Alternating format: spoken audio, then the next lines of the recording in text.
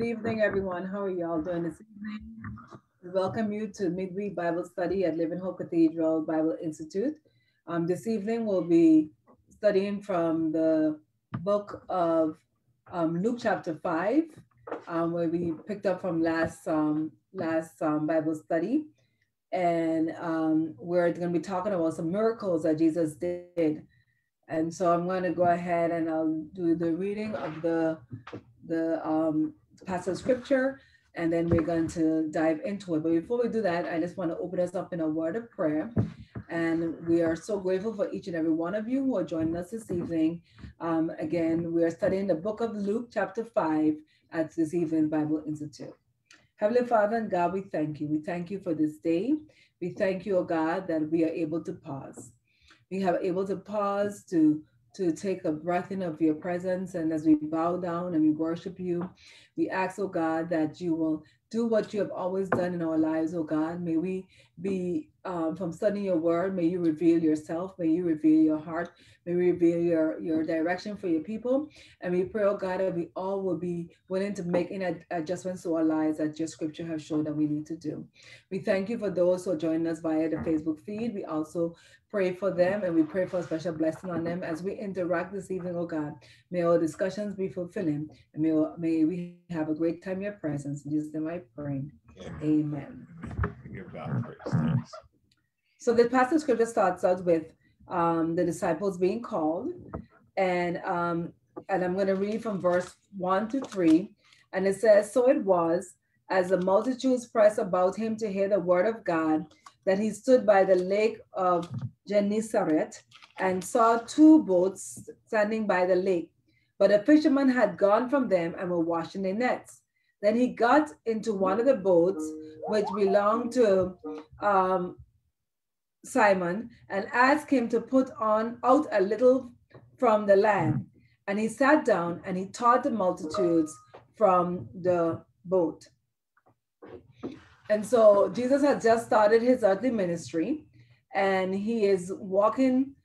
He's being surrounded by a lot of people, and so therefore he decided that instead of staying and being around the crowd, he went into the boat, and that's where his presentation was being made from the boat. And the fact that we are seeing it being described as a large crowd tells us how popular Jesus' ministry was at this time. He was a popular teacher of the gospel, and so he had to get away from this crowd and join them by taught them from the boat, and the multitudes were taught as a result of that. And then it discussed who the boat belonged to. It said that one of the boats belonged to Simon. And so, the fact that, you have a boat, and God, Jesus is coming and asking to use your boat is quite a bit of an honor, I think. So I think that Simon might have been very pleased to have this privilege to allow the popular teacher to use his boat, which he uses for his lifestyle because he was a fisherman. And so Jesus is teaching from Simon's boat, and Simon is listening, I'm sure, while all the others who were on the crowd was also listening to the presentation. And then it says that when he started speaking, he said to Simon, "Launch out into the deep and let down your nets for a catch." Yes. But Simon answered and said to him, "Master, we have toiled all night and caught nothing. Nevertheless, at your word, I will let down the net." And when they had done this, they caught a great number of fish, and the net was breaking. So they signaled to their partners in the other boat to come and help. And they came and filled both the boats so that they began to sink. So first you see that Simon was kind to allow Jesus to use his boat, as I just mentioned. And now Jesus is now directing Simon on how to become more effective with his fishing efforts. And so, first Simon gave to Jesus, and now Jesus is blessing Simon by giving back to him this knowledge. Now you could be puffed up and be saying, well, I'm a fisherman for all these years. I've actually worked before this occurred. we can get the impression that before Jesus was using the boat, that they actually were out in the ocean fishing, and then they probably came back in with little catch, and they're sitting there cleaned up the boat probably, and Jesus came over to use it. That's what I imagine was the scene. And so they're now at the end of the day, work all night. The boat is being occupied by these summons, and now the man is telling him, quote unquote, to go back out and fish. So Simon could take an attitude and say, we've done this all night. There is nothing, as he said, there's nothing out there, and choose not to go. But instead of pointing out the obvious and choosing not to go, Simon instead said that, nevertheless, at your word, I will let down the net. Nevertheless, at your word, I will let down the net. And so he therefore decided to release his common sense and his past experience to take that advice of the master of Jesus, who he had just come in contact with. And so after that, he could have said, like I mentioned, that he was tired. He was there all night. He is a fisherman. As far as he knows, Jesus' only experience is being a carpenter, because he came from a carpenter family. And some of the time to fish is usually at nighttime and not so much during the day. And so most fishermen, at least the ones I see in Angola, they would tend to go out early morning and catch a fish and come back on, because during the day, those of us who do it for pleasure, we'll go during the day. But if you want to be a true fisherman, you normally do that at nighttime. So even the timing that he's choosing to do it might not have been the wisest according to the common sense of Simon. And then the environment that they were in, they were in a area where there were a lot of people around, and sometimes that could also be with loud music or loud sounds, the fish would run, So you could find a lot of excuses as to why going ahead and following this instruction would not have been the best thing to do. And of course, as I mentioned, they had just come in, so they probably already had packed up this ship, so to speak, clean the nets off, and were ready to go home. And now Jesus is telling them that you need to go back out and put your nets out. And he decided to obey and say nevertheless. So what are your thoughts about that? And that's a very good insight. This is documenting Jesus' call to his first disciples. And sometimes as you begin to drill down, you begin to notice some nuances. The first thing we know is that with Mark, as Mark tells the story, Mark only focuses on the fact that Jesus came along the Sea of Galilee. And one says, Luke says, calls it by a different name, but Mark says the Sea of Galilee. But there was three names that was commonly used for that body of water at the time. There was the Sea of Tiberias, the Sea of Galilee, and then also this Gennesaret, which makes reference to the same body of water. And it was used for fishing. And so most of the villages around it, that's what they did. Mark only focused that Jesus came at a particular time of the day, and he said, follow me now, I'll make you fishers of men. Because Mark is kind of hastening over it, he didn't get down to the details. But Luke thought it was important for us to share about how he actually called these men.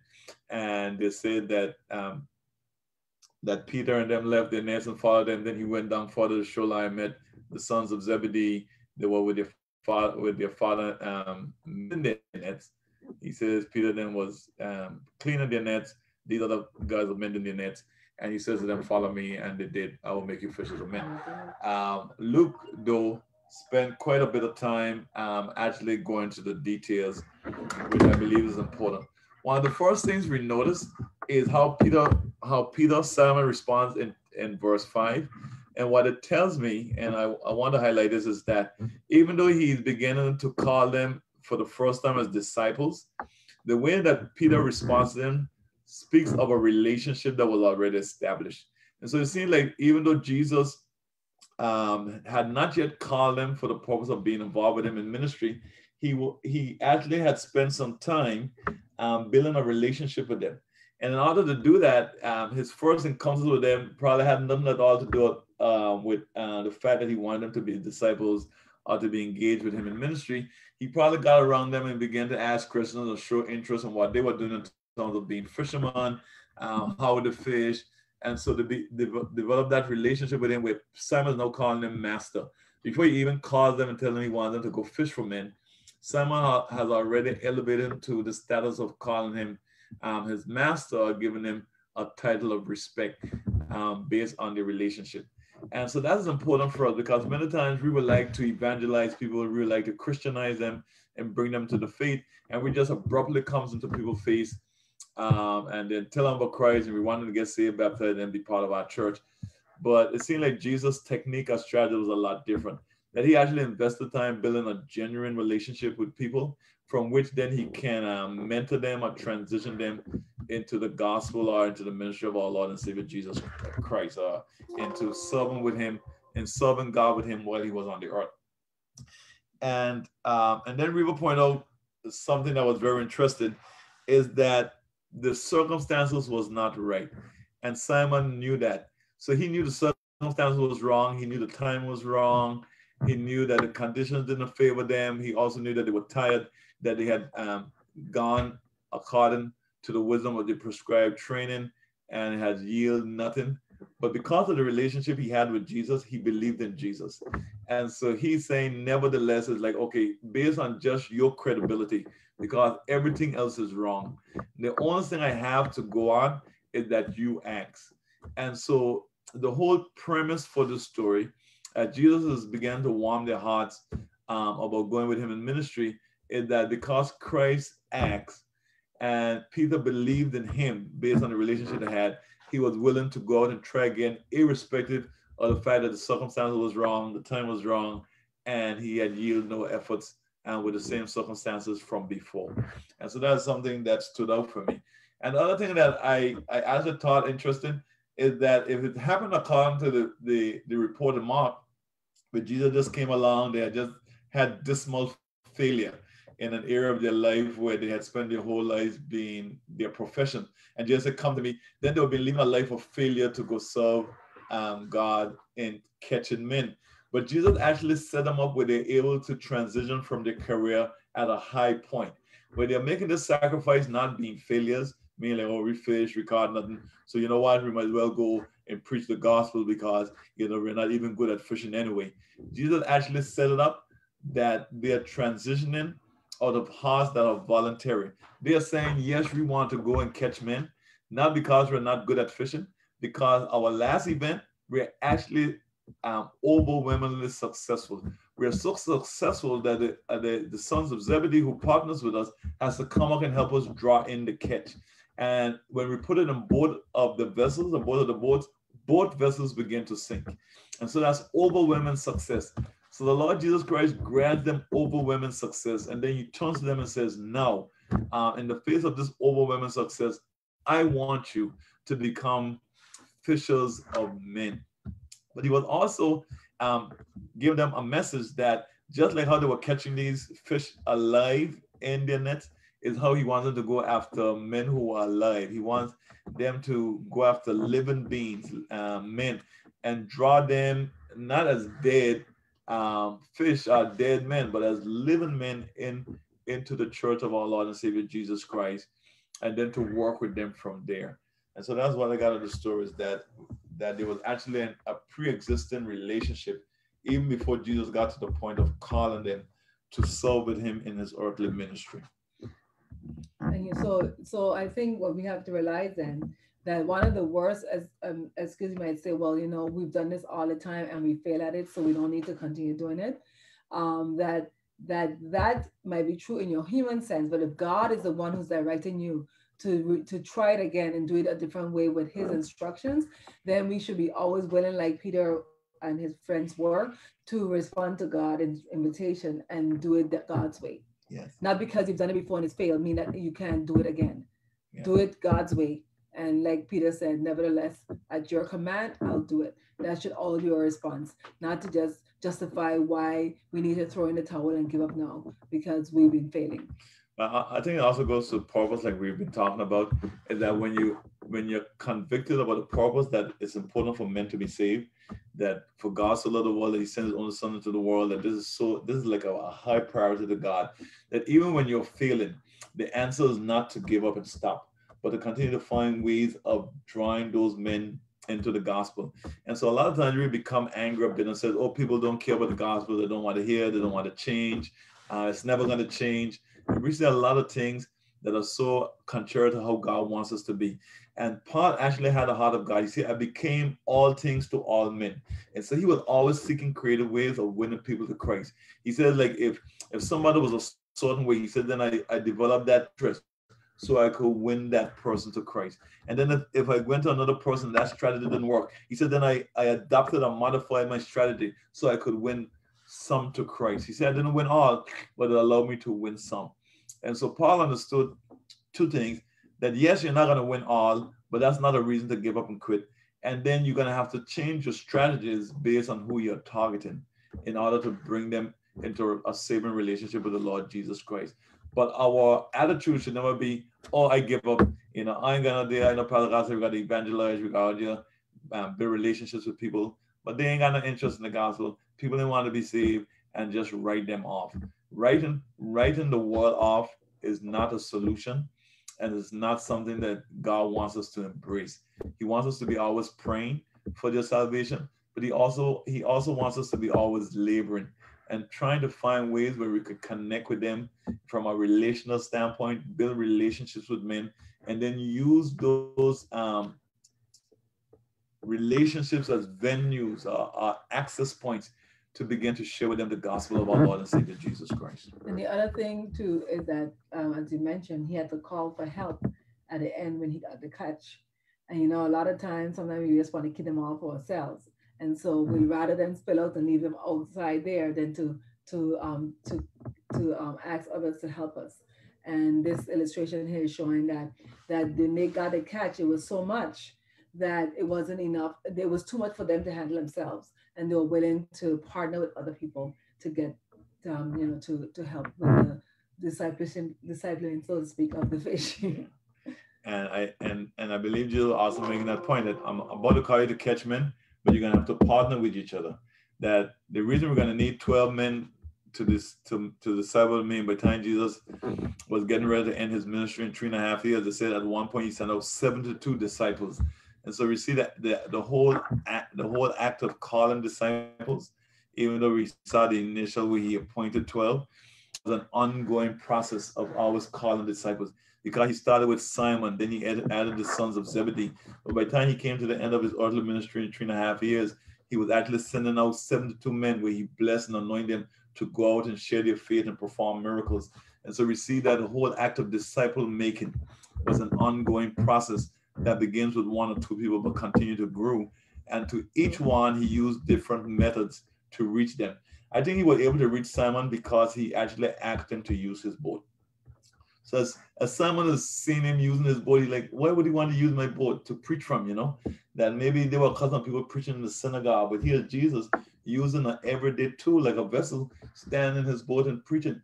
And then Simon began to realize like he could be part of what Jesus is doing. Now, if he had met Jesus in the synagogue as a priest in his garment, you're like, oh yeah, I can't be that. I'll never be that. I was raised as a fisherman. My father's a fisherman. We'll always be fishermen. Fishermen and not fishers of men.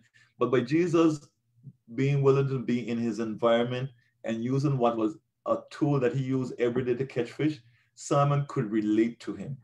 And I believe Jesus made himself relatable. So not only was he relational, he was also relatable in terms of how he reached people with the gospel of our Lord and Savior, with his ministry or involving them in his earthly ministry. So in verses 8 through 11, when Simon saw it, he fell down at Jesus' knees, saying, "Oh, sorry, I skipped. No, that's correct. Jesus saying, 'Depart from me, for I am a sinful man, O Lord.' For he and all who were with him were astonished at the catch of the fish which they had taken. And so also were James and John, the son of Zebedee, who were partners with Simon. And Jesus said to Simon, 'Do not be afraid. From now on, you will catch men. So when they had brought their boat to land, they forsook all and followed him. Amen. And so we see that Mark said the same thing, but Mark did not tell the story. Mark just said in Mark chapter 1, verses, I believe it's 16 to 19, 3 verses. Jesus came along the beach. He says, "Follow me, I'll make you fish of the man." Simon left and followed him. Then he said to the sons of Zebedee, and they left and followed him. And so he did not place as much value as Luke did. But Luke, in sharing with us the story, if we spend time with it, it begins to teach us several things about how we ourselves could be effective in winning others to the gospel of Jesus, to Christ, how we can be relational and how we could be relatable, and other people can identify with us, and we can identify with them because of how the methods of how we choose to be part of the environment that is natural to them. The Bible says you are in the world, but not be of the world. And so he was talking about being in the world and having influence in the world and on the people of the world, but not letting the world influence us where we become like them. And sadly, what happened with a lot of believers, when we go back out into the world, winning people for Christ, we believe that we have to become street, that we have to become like them and begin acting like them and using their words, and totally lose our ability to influence them. We can put ourselves in their space or in their marketplace, but we don't have to become them in order to win them, if that is understood. And I believe that Christ did an excellent job of showing us how that is done. Even the scribe and the Pharisees had a difficult time with Jesus in his ministry. They couldn't dispute how effective he was. They saw the multitudes, they saw the miracles, and they saw people who every time wanted to be part of what he was doing in the earth. But they always marveled and say, "Oh, he's always drinking with sinners and hanging out with people that they wouldn't associate with." But yet they could not deny his effectiveness. And that is always the problem with religious people, is that they would like to have the same impact, but you're not able to do so because you've created a wall of separation that creates in people's mind that you're better than. And that's what, when Simon saw the miracle, he was like, "Oh, I'm a sinful man, depart from me." Again, embracing separation. I'm not worthy to be around you. I'm not worthy to have you in my boat. I'm not worthy to be even a part of what you're doing. You're so different than me. He just says, "No, we are the same. You can actually be a part of what I am doing. I want you to be a part. And I'm inviting you to the very same experience that you think should separate us to become a part of what I'm doing on earth and to help me go fishing for men." Yeah, because as it well. would seem strange that Simon would tell him to depart from him at that point in time, because he was there with Simon for the whole time, as we just discussed. But yet when Simon saw his power, Yes, that made Simon realize that was there was a big difference between them, because maybe at first, because as we were saying, that this is probably not the first time these men had met Jesus. Right. They met him and they probably just thought he was a good teacher. Yes.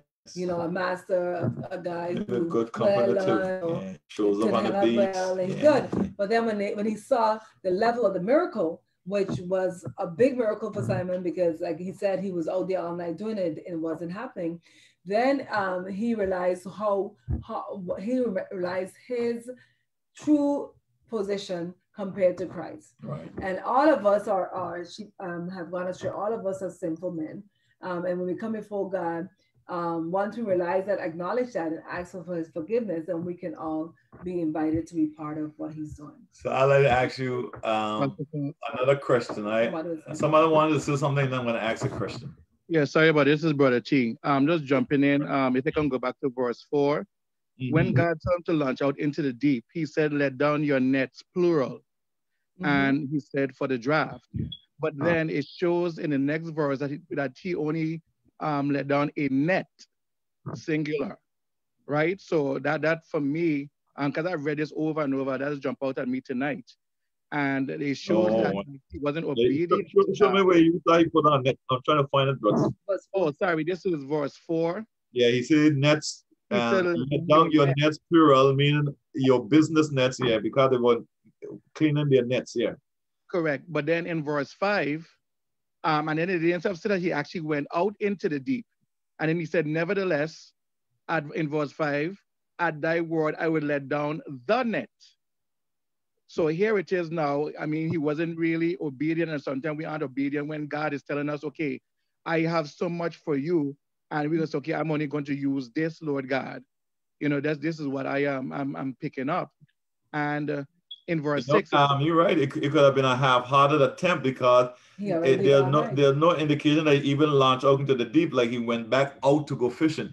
He probably was hearing Jesus, but just throwing the net into the water. Because he's been out there all night and he's like, listen. He's like, oh yeah, okay, Jesus. And then he just threw it overboard. But it seemed like he went out into where the fish were. Correct. But even despite his half-hearted manifestation of obedience of faith, God still responded. Yes, he still did. I think, that sometimes happens to us where, God tells us to do something. I think even like the guy who dipped 7 times in the river, like he went, he go, yeah, once, unclean. And then somehow remind you, he said 7 times, okay. But because you're still obedient, even as half-hearted. And so that's a very good point too. I never saw that before. Very interesting insight about seeing that. Is that and that's why maybe he said he was a sinful man, that he probably knew his heart. You gotta look at the power of what he probably knew his heart when he did it, but God still blew his mind. Like, oh wow, I didn't think this was gonna work, but I humored him, and look at the results. It was better than he probably could imagine, even when he did everything right based on his understanding, and never had that type of a level of success. Amen. Very interesting. But I want to ask a question. Is this the only miracle of the overwhelming catch of fish that we have in the Gospels? Was there another time that this happened? When he came back, Jesus had died and he came back. Pastor Carter, you mean in terms of a miracle? Yeah, we're reading the story and it sounds familiar. Is this the only time that Jesus did this? The miracle? When he had the loaf of bread and 1 fish and he multiplied it. And when was that? Was that before the crucifixion or after? No, he's about the fish. No, he's right. He said the boy with the fish. Oh no! Oh, yes. You're talking about the boy with the fish. I thought you were talking about when they came to the show, he was already cooking the fish. My bad. Yeah, you're right. He did a miracle multiplying the fish, but I'm talking about the catch in terms of having a large catch of fish. Was there another time it was reported? It seemed like it would be the same, except there was facts in that story that told us what happened at a different point in his ministry. Anyone remember? In fact, that time it told us how much fish they catch too. I think it was 153. Jogging anybody's memory?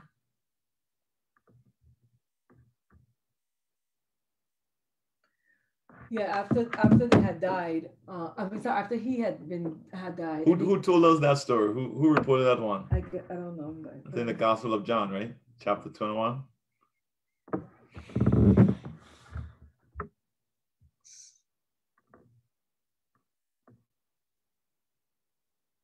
So I want us to search. I know you guys are Bible scholars. If there was another time in the Gospels when it reported a story of a large catch of fish, and at what point in Jesus' ministry that particular story happened? When he died. After his death, when he came back to show that he was still alive, when the sightings occurred with him coming and meeting them, because they had returned back to being fishermen. After Jesus had died, they went back to being fishermen. And then Jesus came there. Peter went back to what he was which was familiar. Mm-hmm. And Jesus showed up again, just like he did the first encounter. This is what you call Peter had backslidden, and he went looking for him again, and he did the miracle he did in this book when he first called him. And why do you think he did it that way? What was he trying to remind him? Do you think there was a reason when Jesus did it that time? Of his calling. To remind him of his calling, that he was called to fish for men, and that he was not going to do it in his own power, his own efforts, but he was going to do it pursuant to the calling and the anointing of God upon his life. And it was all of them. So I'm reading it, John 21. It says, after Jesus appeared again to his disciples by the Sea of Galilee, it happened this way. Simon Peter, Thomas, also known as Didymus, Nathanael from Cana in Galilee, the sons of Zebedee, who are the same guys, right? And two other disciples were together. I'm going out to fish, Simon said. And they said, well, we'll go with you. So they went out and got into the boat, but that night they caught nothing. Early in the morning, Jesus stood on the shore, but the disciples did not realize that it was Jesus. And he called out, friends, haven't you any fish? No, they answered. He said, throw out your net on the right side of the boat and you'll find some. And when they did, they were unable to haul the net in because of the large number of fish. Then the disciple who Jesus loved said to Peter, it's the Lord. As soon as Simon heard this, it is the Lord, he wrapped his outer garment around him, for he had taken it off, and jumped into the water. The other disciples followed in the boat, towing the full net of fish, for they were not far from the shore, about 100 yards. When they landed, they saw a fire of burning coals there, with fish on it and some bread. And Jesus said, bring some of the fish you have just caught. And Simon climbed back into the boat with a drag the net ashore, and it was full of large fish, 153. But even with so many, the net was not torn. And Jesus said, come have breakfast. And none of the disciples there asked him, who are you? Because they knew it was the Lord. Jesus came, took the bread and gave it to them, and did the same with the fish. This was now the third time Jesus appeared to the disciples after he was raised from the dead. And then in verse 15, after the breakfast, Jesus turned to Simon Peter. So he used the same event, and then he turns to Simon Peter. He says, Simon, son of John, do you love me? More than these. More than these. And once again, Jesus is reminding him of his calling. And that he's using a similar event to reaffirm the call of God on Peter's life. Peter, this is what you default to when things are not working out. This is what you default to when it gets rough in the ministry. But you are called to bring men into the kingdom of our Lord and his Christ. And do you love me, Peter, more than these? You know, stop running back to what seems to work, to your career, to what you figure, hey, this is going to get me by. Focus on the calling of God that's on your life, the gifting of God that is without repentance, and why God give you that gift, you know, and use it for the reason God gave it to you. And like we're saying, it has nothing to do with success, because when God says well done, it's because you stayed on point, you stayed on purpose, and that is what matters the most. A lot of times we lose our minds thinking, oh, it's based on results. Sometimes results doesn't tell us the whole story, and God knows that. It has to do with being obedient to God and carrying out what God desires for us. So we see that God did the same miracle twice in different ways, but he did it to confirm for Peter that he was called, and his calling was without repentance to go and fish for men. And when Jesus died, he felt the whole ministry. Hey, I left fishing to go follow Jesus. Now the man was crucified. I done. I gone back to fishing. Gig over. And just said, no, Peter, this was an everlasting calling. And I came back doing that miracle again just to remind you. When I called you was to jog that memory of the calling of God on his life. Any other thoughts on that?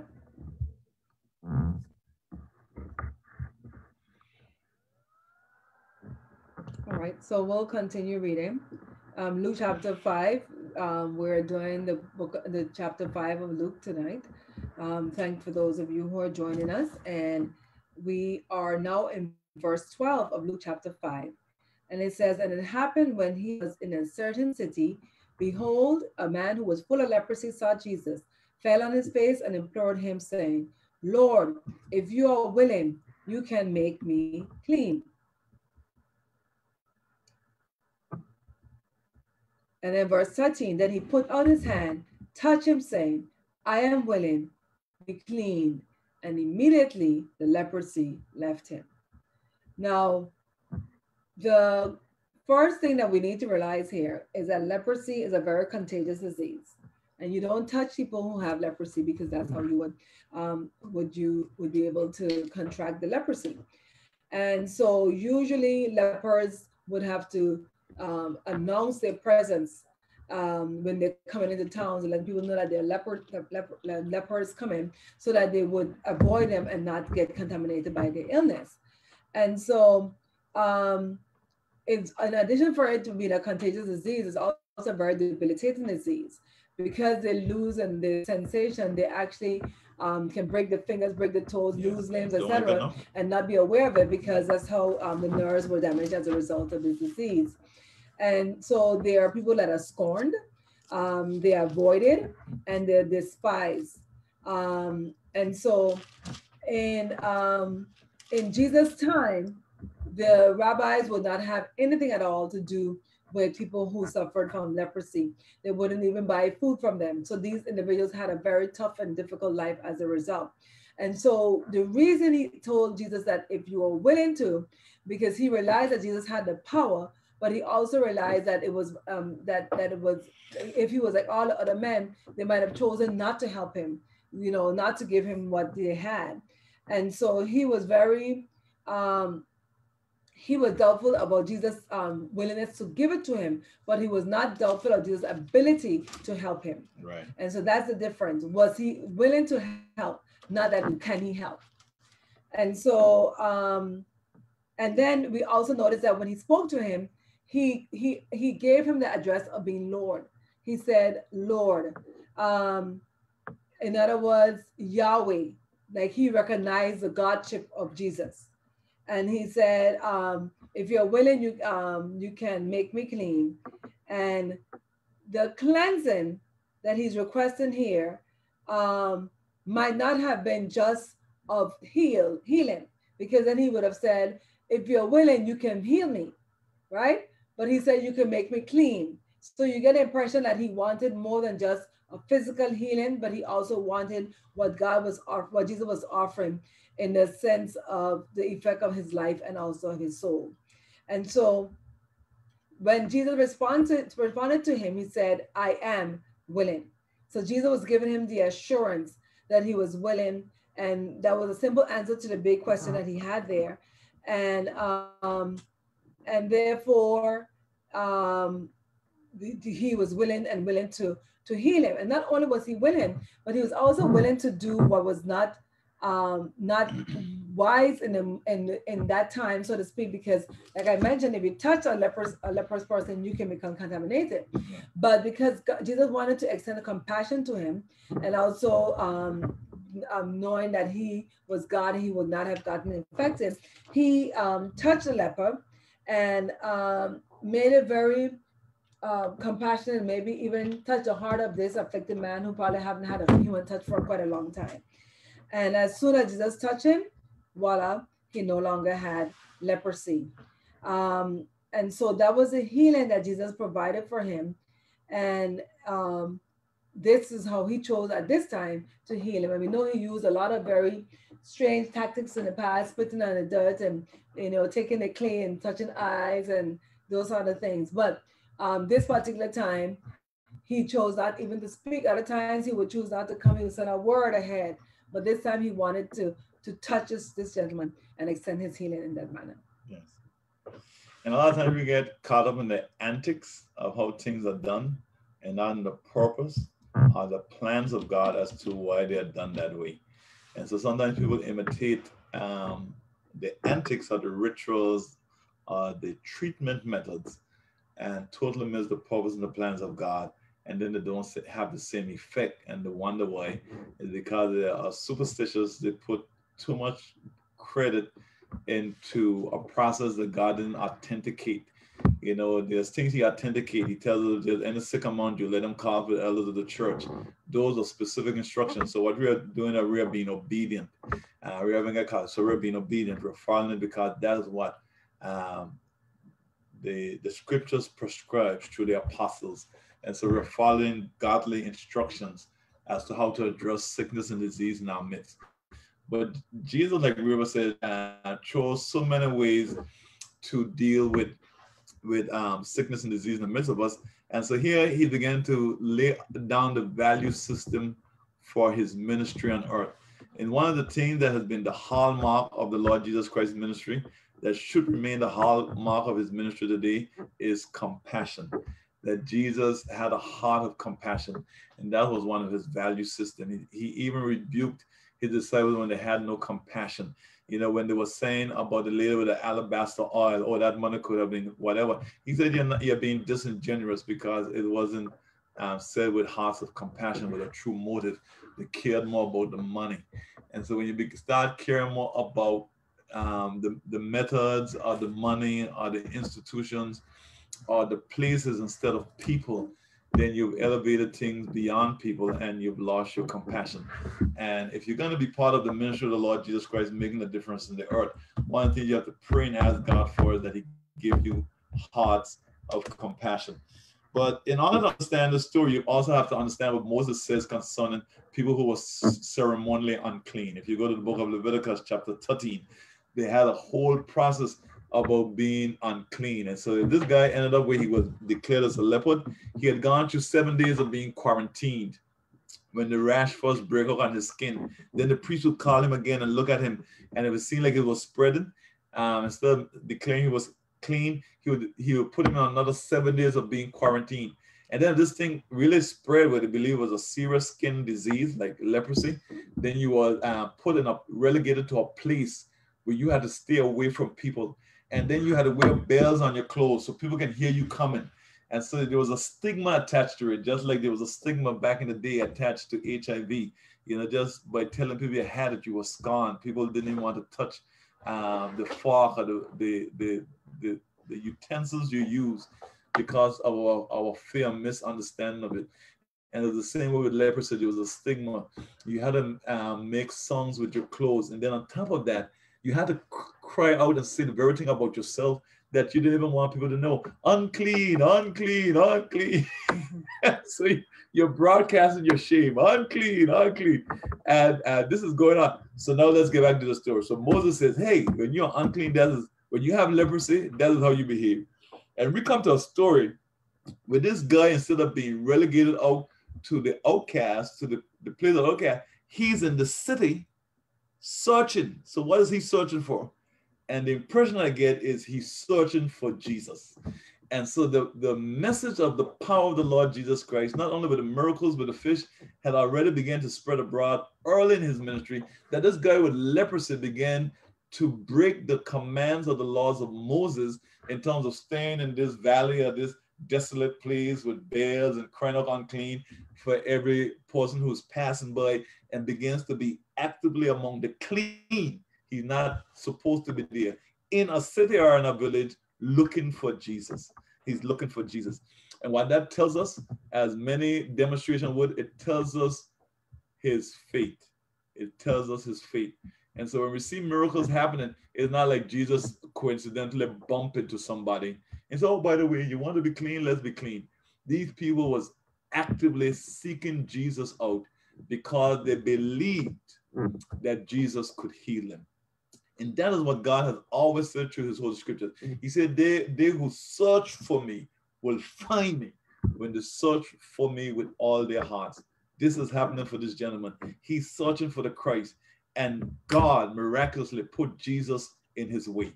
You know, he's creating the encounter this man desires because he wants to be clean. And just his response to Jesus tells us that he believes and knows that Jesus can heal him. What he doesn't know if whether he wants to. And that has to be, it's something I learned in bankruptcy when we did bankruptcy in Houston. They said people do things for two reasons: because they can and because they want to. He never doubted the power of God the Son to be able to heal him. What he wanted to know, and that's where compassion comes in, does he wants me? I want to be healed by him, but does he wants to heal me? And Jesus confirmed something that should be assurance for all of us. Not only does God have the power to, but God wants to. And it's the same thing with our sin, which is the greatest leprosy of all mankind. For God so loved the world. He not only can forgive us of our sin, but he wants to. forgive us of our sin. And so many people live in condemnation of themselves, not believing that God will ever choose, not that he can't, but that he will be willing to forgive them of their sins. They say, Pastor, I'm such a terrible person. You don't know what I've done. All that is wrestling with the fact, does God want to heal me? Does God want to save me? Does God want to help me? And the resounding answer is yes. God wants to. And in the earlier part of his ministry, God demonstrated that for this man who had leprosy, who actually searched him out. He's already breaching protocol. He's actually already breaching protocol. And a lot of times you have to become aggressive, or let's use the word that's more positive, assertive in going after God for what you want. Because the world doesn't care about outcomes. All the world cares about is that you satisfy what they think is important. Like blind Bartimaeus, they was thinking, oh, we're having this formal meeting. We're so into what Jesus is teaching. Oh, could you please be quiet? We can't hear him. But he's like, no, I ain't missing this chance. Jesus, Son of David, have mercy on me. Because he knew that that is the moment that matters. And he reached the heart of Jesus, who stopped in the middle of his teaching to address his need. He called for God based on his need.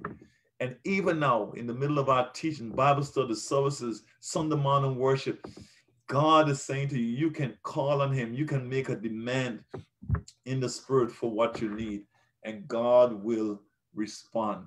God will respond. The most important person in any service is you. The most important person, and God will stop a whole ceremony to speak specifically to your heart and to your circumstance, because he cares about what happens to you. And that's why the apostle says, cast all your cares on him, for he cares for you. He wants to. He wants to. And then, Pastor Riva, you made such a point about Jesus touching, and that's so important. That was another prohibition. You were not supposed to touch the unclean. And the way Moses said it, because he's like COVID-19, you know, wear your mask, you wear your mask. We're not doing that today. You wear your mask, you wear your mask. Because we are really concerned about contamination, and that when you are, and like she said in Haggai, if I'm clean and I touch the unclean, they didn't believe the clean could make the unclean clean. And that if you touch the unclean would definitely make the clean unclean. And so here Jesus, Moses saying, no, you can't touch them. Don't come near them. Because once they touch you, then you now also become ceremonially unclean. So they've transferred their uncleanliness to you, not with the divine. Jesus touches him, not only to show his compassion, but to show his power. Because with him, just like with him forgiving us of his sins, when he touches us, he as the clean person can make us who are unclean clean. And that's what he demonstrated him. Not only do I have compassion, but I touch you to show you that I, as the person who is healed, who is well, when I touch you, I can transfer what's on me to you. Happened with a woman with the issue of blood. She was also convinced about her touch. If I but touch the hem of his garment, I know, she said, I will be healed. I know. I just want to touch him. And, you know, Jesus could have spoke a word. We've seen that happen, and he could have been healed. He could have been way over on the other side in the place of desolation, and Jesus could have sent the word and healed him. But Jesus chose to touch him. And I believe on Sunday, it's amazing how God works. Even before I began to study this for tonight's lesson, somebody told me about the power of touch. And it was a powerful lesson. I'm wondering if they'll be willing to share. Sister Carolyn Miller was telling me the effect of power that touch has on us as human beings. When we touch somebody else, what actually begins to happen in the next person when we touch them. So Dr. Miller, would you want to share about the power of touch, the human touch? Sister Carolyn? Yes. So, do you remember our conversation about touch? Okay, put me on the spot. Yeah, I know, right? Right. I was just talking to him about how human touch actually elicits a neurotransmitter that helps to soothe and to helps us to relax. And so I was just saying that I was talking to Pastor Carl about how the enemy doesn't want us to touch, especially during COVID-19. And we have to be careful of that, obviously, touch people that are in your family or in your circle, etc. But how important it is to touch, because when we are in times like this where we have so much stress, touch is one of the ways to help us de-stress. And if we are all socially distanced and we're not touching, then we have one less type of resource at our disposal to help to reduce stress. So that's what I was talking about with respect to the power of touch. Thank you so much. That was so well done. Thank you for accommodating me. And so I just wanted to show you the power of touch and why God has given it to us both in the church and both in our families, and how much good is done by the human touch. In African-American circles, people are so touchy-feely. Don't touch me out. But when we begin to understand this amazing gift that God uses and that Christ made available, that Christ used many times to bring about healing and transformation, both in the bodies, but in the lives and in the souls of men. When he said, and he touched them, it speaks of so much overwhelming power. And I just wanted to highlight that for you. And thanks, Sister Carolyn, for helping us do an amazing job sharing that as well. The other thing that was interesting is verse 14, that when after Jesus finished healing him, he charged him to not to tell anyone. Was that because of the leprosy? Was that because he touched him and he had leprosy? That's what I want to ask. But he said, go and show yourselves to priests and make an offering for your cleansing as a testimony to them, just as Moses had commanded. Why do you think Jesus told him not to tell anyone? Why be secretive about your healing? Well, not you. Well, I don't. You could answer after. I'm reading the same thing.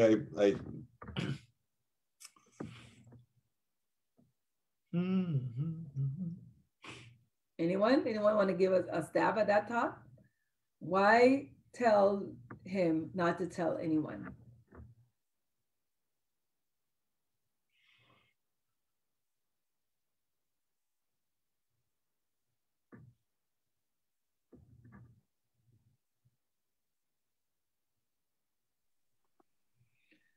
All right. So, what do you think would have happened if the people heard about the fact that Jesus had just healed somebody of leprosy? What could have happened? They would have shown Jesus thinking that he caught leprosy, knowing that he healed someone. So there was a possibility that they might have felt that therefore he was now unclean based on those prior teachings that we just learned. And what else could have happened also when these great miracles occur? What tends to happen with people? Jesus himself can now become a celebrity as a healer, right? And people can start wanting to follow him as they were already for the miracles and not for his teaching. And the thing about it is that at least based on the way it's being presented here by Luke, this would have been the first miracle that was being publicly done. I just want to go back to make sure, because each passage of scripture, the demon one was the first one, right? And then after that was it? Yeah. Though he healed many people. Okay, he's been healing before, but I think this is the first one that is a leper that's been healed. But the fact is that you are supposed to give a testimony about Jesus healing, but it's not, that time sometimes it's chosen he wants the whole miraculous thing to be done as a private testimony, and at other times he wants to be a public testimony. And this particular thing, there was still going to be a testimony because he still was going to go, because he needed to go to the priest to be declared clean in order for him to be allowed to re-enter into the community. And so they show and tell what was going to happen according to the commands that Moses had given to them. I have a different thought. Mm-hmm. I think Jesus was reminding him of the protocols. remember Jesus said, I didn't come to abolish the law, I came to fulfill it. And that he knew that Moses had a reason based on the instructions of God for establishing the protocols of being declared ceremonially unclean or clean. That was for the protection and the welfare of the communities. And so now when Jesus said not to go around, because I remember he was known to be a leper, just go around telling your story and get distracted with it. You were not allowed to have sex or to segue back into the community without the priest first giving you a clearance. It was your bill of clearance to then re-engage society in terms of your normal activities. And so he actually told him to go and show himself to the priest, Leviticus 14, take the offerings that's prescribed. So he's telling him to follow protocol, let the priest clean you. That's a public testimony, because he will have to explain to the priest that he was a leper, that he met this man and now he's changed, and they have to examine his spots, see that they were actually being reduced or they had dried up, they were gone. And then he had to make his offering. Then the priest had to sanction him and declare him clean. Then he could have gone about his life. That to me is that's show and tell as well. That's a testimony. That's a public testimony. But I think Jesus will remind him the order in which to do it. That is so important. And I think that is showing how God says that we have to respect the authorities that are over the land. And just because like a miracle happened, if you come to church and you got clear of leprosy, if the Department of Health still need to give you a bill to be cleansed, I'm not gonna say, oh yeah, go down to Tap and Stills tonight. There's a good crowd on there, and show them how clean you are.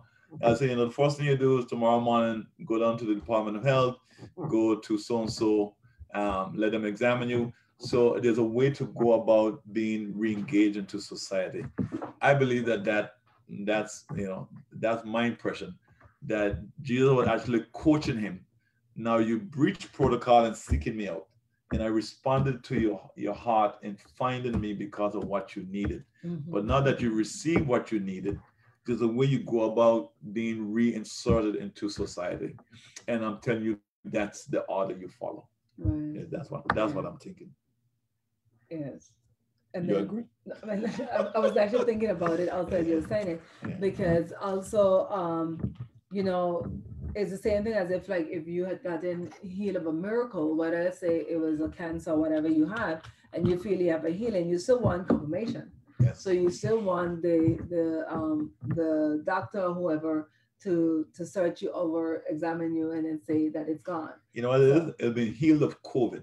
Suppose you have COVID, and we prayed for you, and we are absolutely convinced as well as you, because the symptoms have diminished, I believe, that you're healed of COVID. But people know you just got caught COVID, so they say you got to be quarantined for 14 days or whatever. If it has prescription as to how you are declared negative, then you just can't go back to work. Oh, Pastor Carl prayed for me and the symptoms left. People are going to still want to know that you're free of COVID. And so the thing is, you will probably have to go down to the Cranston lab or whatever, test negative, and then do whatever and get that clearance, and then you're reinserted. I think that's what's happening.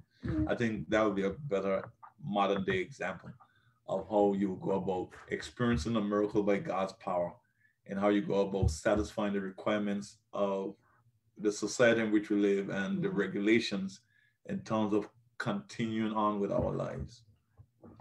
So, however, the report in verse 15 and 16 of Luke chapter 5, the report went around concerning him all the more, and great multitudes came together to hear,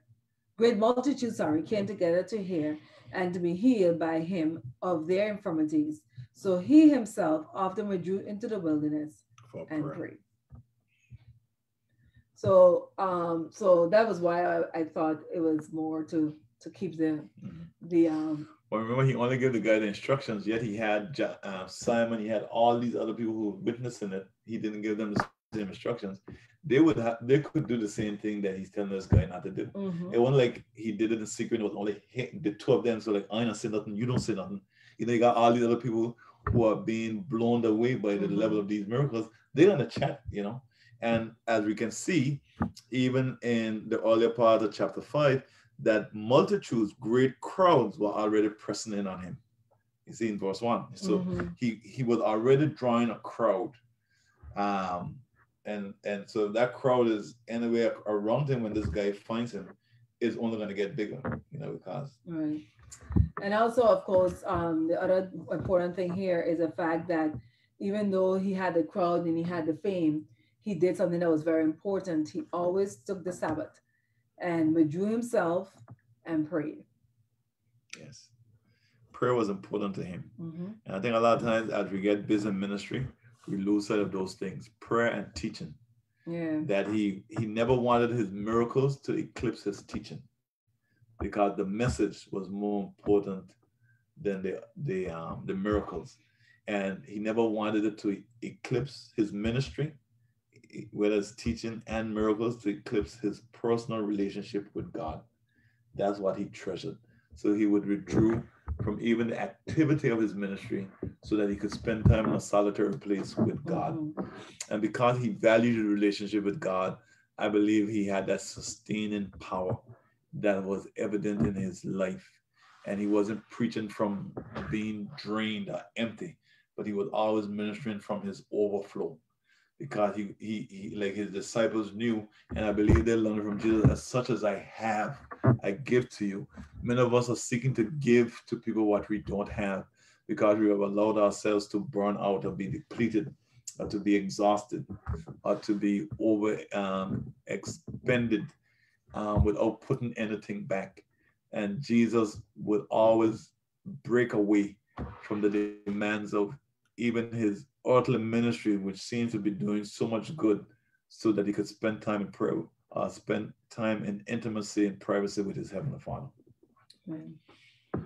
And so we should do also. Yes. Don't allow the demands of life to push us away from prayer, but rather to push us towards prayer. Amen. Amen.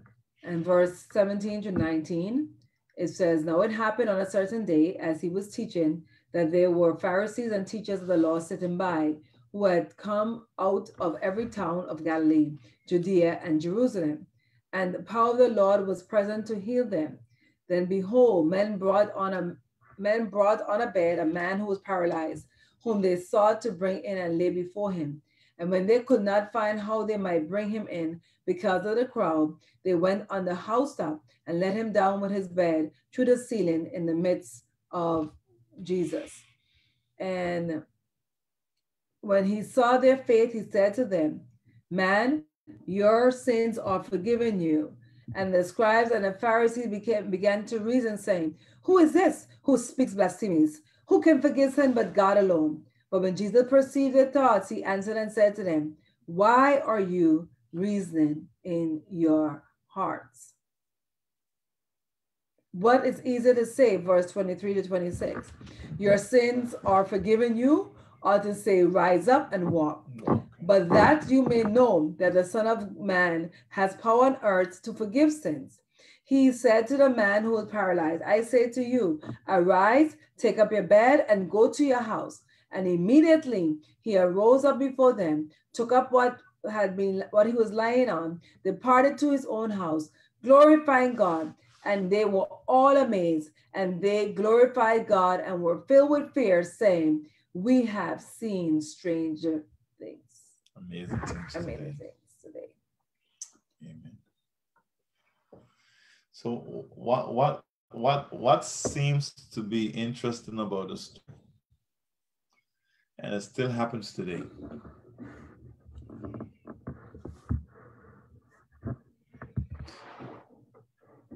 let me ask another thing. In your estimation, what is the greatest miracle that Jesus has performed? Or performs? Yeah. In the story, in the world, in the Gospels, what is the greatest miracle that Jesus performs? When he raised Lazarus from the dead. Who said that? Great. Coach? Mm-hmm. Coach Craig? Okay. To raise the dead, and specifically Lazarus. Okay, we have that notable story. So that's the greatest to raise miracle. Oh, sorry. To raise himself from the dead. He said, no man has laid down his life and taken it back up his own. No man can take my life. So you is raising yourself from the dead. Yeah, yeah, the work out, basically the work at the cross. Okay. Anyone else? My only, and this is not for debate, but my only reproach to that would be that, well, nobody witnesses that, but they witness the reason of Lazarus. So I think in terms of miracle, that would be an audience somewhat, right? People being faith increased possibly, rather than, okay, you go to an empty tomb and he's gone. I mean, that in of itself is a miracle, but if I stand up and watch somebody come back to life, to me, that's more impactful than going to see a tomb that I know supposed to have somebody. I ain't seen nobody put him in there, but I go back and the tomb is empty, but then I watch Lazarus come back to life and I know for sure, because I went to his funeral, Lazarus was dead. So I'm saying in terms of the greatest miracle, not to be a debate with Josh, but if we were to say greatness, that would be an impact type conversation, right? Well, there was over 500 witnesses. The audience determines the greatness of the miracle. This brings up eternal debate. If a tree falls in the forest and no one is around, does it make a sound? Yeah, and that's what exactly what I was going to say, Pastor Carl. I think today we focus on greatest miracles based on who witnessed it. But there are times when God does things that we don't even know about. So we don't even count it as a miracle because we don't know about it. So, you know, and even within churches sometimes, you know, people look for audiences, you know, but like the song says, an audience of one is what is done in our heart and what God and Jesus knows what's in our heart, not what we look for credit from man. Well, I mean, I primarily talking about impact, right? So, you know, impact, increasing people's faith. You know, some people seeing, they have to see versus hearing versus somebody saying it. You know, I look at it from an impact standpoint. So, and I appreciate that. So, but we have two people. One is raising yourself from the dead. Everything has to be doing with raising from the dead. And one is raising Lazarus from the dead. Two noticeable events, definitely in the life and the ministry of Jesus Christ. Anyone else? How about you, Alkin? What do you think is the greatest miracle that Jesus performed in the Gospels?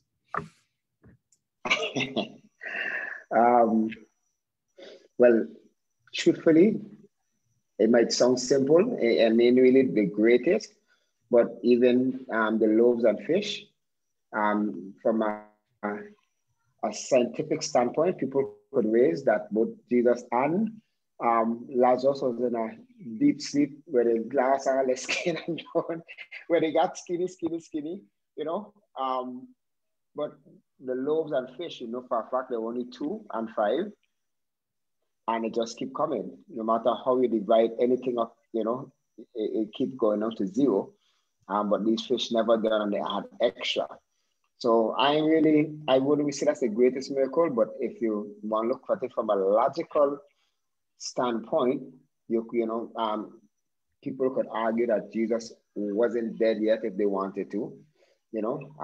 Likewise, Lazarus here, he had started to stink, you know, but I don't know. Honestly, all of them were great miracles. They're all notable miracles, but I'm trying to zero in on what's the greatest miracle. Anybody else has any other thoughts they would like to share?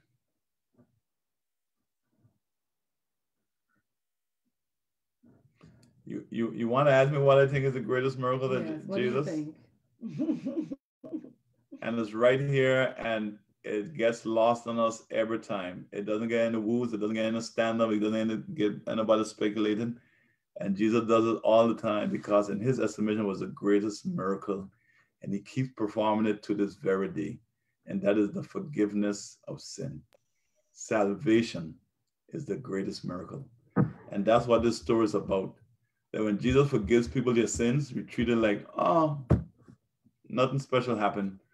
But if he gives us money, if he raises us from the dead, we're going to die again. But we don't mind keep doing that. Oh, alive, dead, alive. And because those things are physical to us. But the greatest miracle that Jesus performed, and he was trying to draw the attention to that the Son of Man came to save men from their sins. It is transforming us from the kingdom of darkness into the kingdom of light.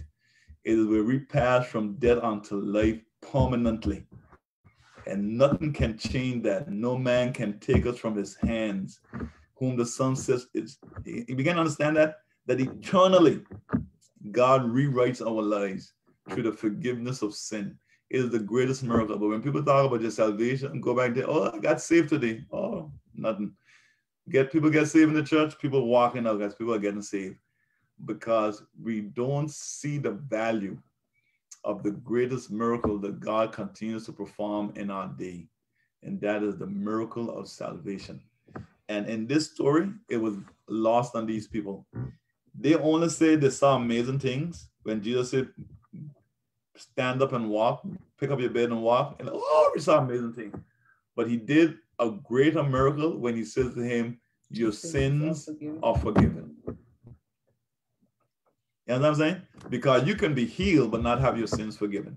You can be a healed sinner. You can be a raised from the dead sinner. And if God leave you in your sins, resurrected, you're no better off. Is that making sense? Mm-hmm. Anyone has any thoughts about that?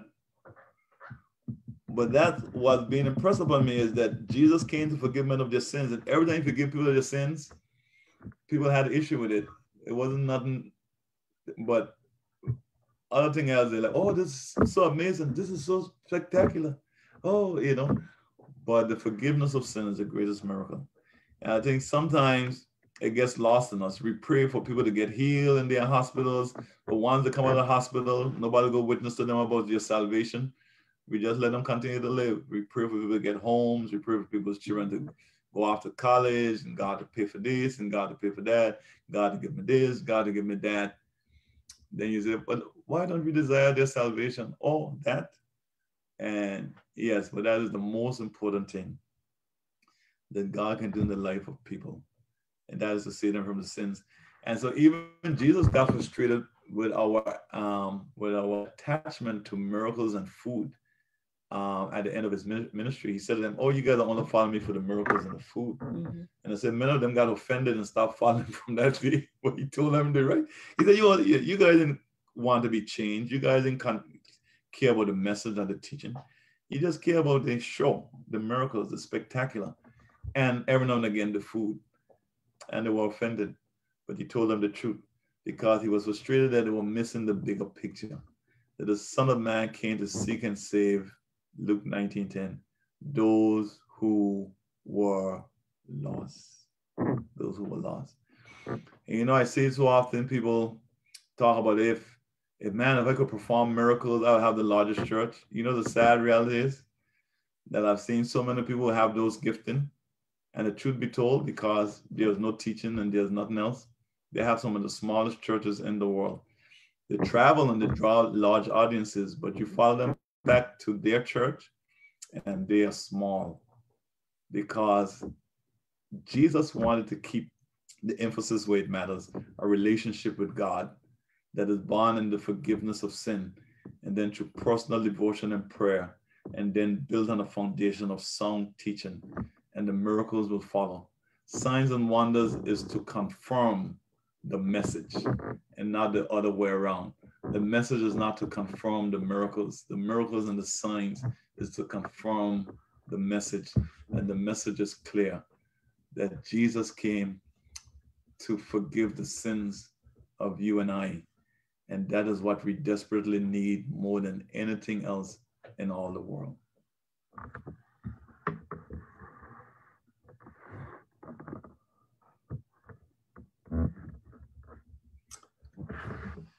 So Jesus calls Levi. You want us to do that? Yes, so that's the last portion. 29 to 32. I have a question. Mm-hmm. So then grace would be a miracle. The forgiveness of sin, I call it a miracle.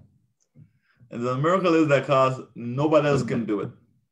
Nobody else can do it. It's a miracle because we don't even understand. It's a mystery. We don't even understand how it's done. You know, how we can become sons and daughters of God, how we can be put in right standing with God, how we can have access to the holiest place of all reserved for the priest. That we can come into the holiest place of all. We can call God Daddy, Abba, Father. We can call him with that title because of the forgiveness of sin. How that to be absent from the body is to be present with the Lord Jesus Christ. That death loses its power over us by the forgiveness of sin. You understand all that happens in salvation? That we've been given access to everything that pertains to life and godliness through the forgiveness of sin. That we've been made heirs with Christ. You understand the status? We've been made. I follow. Yeah. It's unexplainable. It's unimaginable. So yeah, that is in the cracks of it. That is a miracle. Yeah. How you break it down like that? Yeah, you know why I want to emphasize it? I think the church needs to get more excited when people get saved. You know, I think we need to be way more excited when people get saved because it speaks of a total transformation of their future from that moment on. More than if God came and gave them $1,000 so they could pay their rent that they were behind on. You know, those are temporary things. Even the resurrection from death, like I said, you're gonna die again. Those are temporary things. But the forgiveness of sin and eternal salvation is permanent. It's permanent. And that's why Jesus says, no man can snatch you from my hand. You know, that's the time of the security of what he actually gave us, you know. We have to actually renounce God and walk away from him. But he won't walk away from us. Can I add just one thing, Pastor? Sure. You know, I think, you know, I agree with you that the forgiveness is the biggest thing. And I think the reason it is because of who God is. If I'm just forgiven by, you know, who am I? I'm not anyone compared to the maker of the universe. And, you know, David says that, you know, who is man that you are mindful of him, you know, that you think of us. And he says that after he says, when I consider the heavens and all the works of your hand, when I consider who you are, then that's what makes it so great. Yes.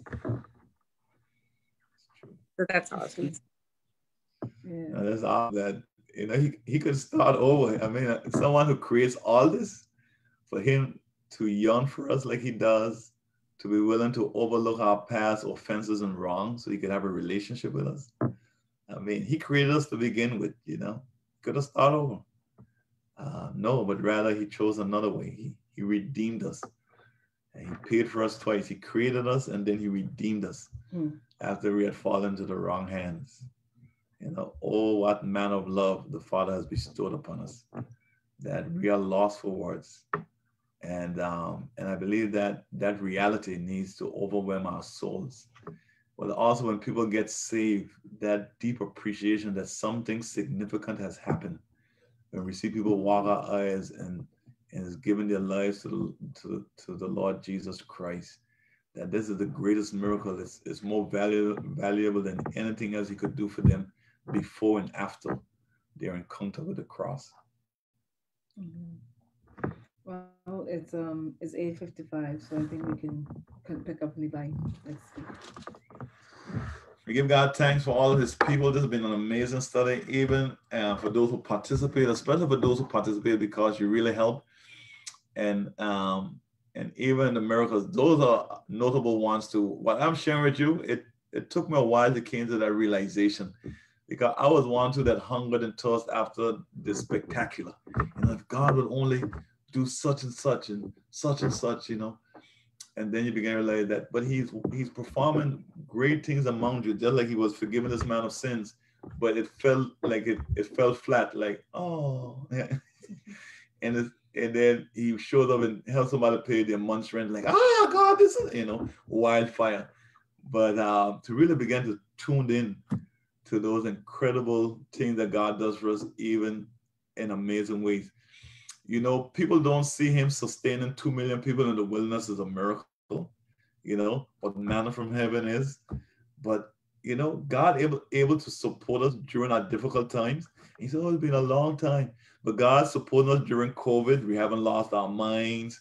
We still have joy in our hearts. The peace of God still underrates us. That's a miracle in itself. You know, he could have ended COVID when we asked within 7 days, within 3 days, he could have done it. But even now, what we're going through is a miracle. And to begin to appreciate it for that, and to begin to view life with fresh eyes as to how God is involved with us and how his plans include us and how he's perfecting everything concerning us in his time, to the honor and glory of God the Father. We give him all praise.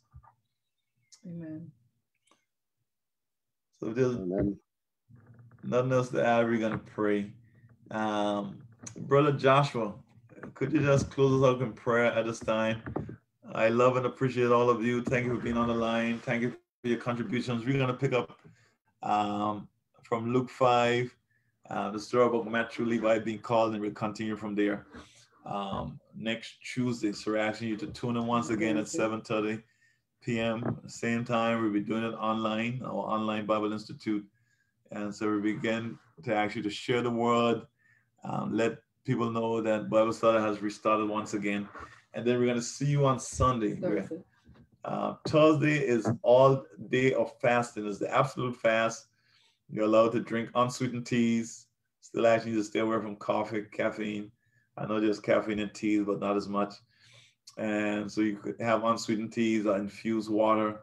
There are a lot of recipes about how to do infused waters. You can just drink pure distilled water from sunrise to sunset. And we'll be going into prayer at 6 a.m., noon, and 6 p.m. And then when we end our prayer at 7, then you have been free to break your fast and go back to regular diet. And that's every Thursday. And that's every Thursday we'll be doing that. And then on Sunday mornings, for those of you who are serving God in any location, we're asking you to tune in at 6 a.m. for prayer, for what we call our Holy Huddle. And then we're inviting all of God's people with their family and their friends and their co-workers to be with us in our Sunday morning worship.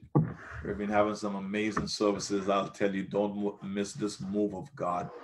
By the time you hear about it, it will probably be too late. So make sure you're there and you have a front row seat to what God is about to do next in our lives, in our church, and in our community. Let us pray. Father, we love. Oh, Joshua, I'm sorry. Joshua, I almost set you free. I was waiting till you were finished. Blame Pastor Reva. No. I thought you had forgot about me. Oh, no, I haven't forgotten. The point of prayer is. All right. Dear Heavenly Father, we thank you for tonight, to God. We thank you for the breath of life. We thank you, Father, for this time of refreshing where we could learn from your word, to be reminded of how great and powerful you are, to be reminded, of God, of the greatest miracle that ever happened, our salvation, oh God, and this free gifts of salvation and grace that you have bestowed unto us, oh God. Father, we pray, oh God, that you would carry us through the week, oh God, that you would help us to face every challenge, oh God, knowing that you are greater, you are stronger, you are much more powerful than anything that we could face, oh God. And that we have a God who loves us, who is able to save us, who is able to do exceedingly abundantly more than we could actually think about, oh God. We pray, God, Lord, that your name will be lifted and magnified through our lives. I pray that we will be that light, oh God, that shineth. Lord, that men will see our good works and glorify you in heaven, oh God. I pray, God, Lord, that you would continue to keep us safe, oh God. Continue, oh God, to remind us of your greatness and who you are, and bring us back to the next appointed time. In Jesus' name, amen. Amen. Amen. Amen. God bless you. Have an amazing evening and have a great night's rest. God bless you. Blessings, everyone. Good night. Good evening. Good night. Good night. Good night. Good night. Good night. Good night. Good night. Good night. Bye.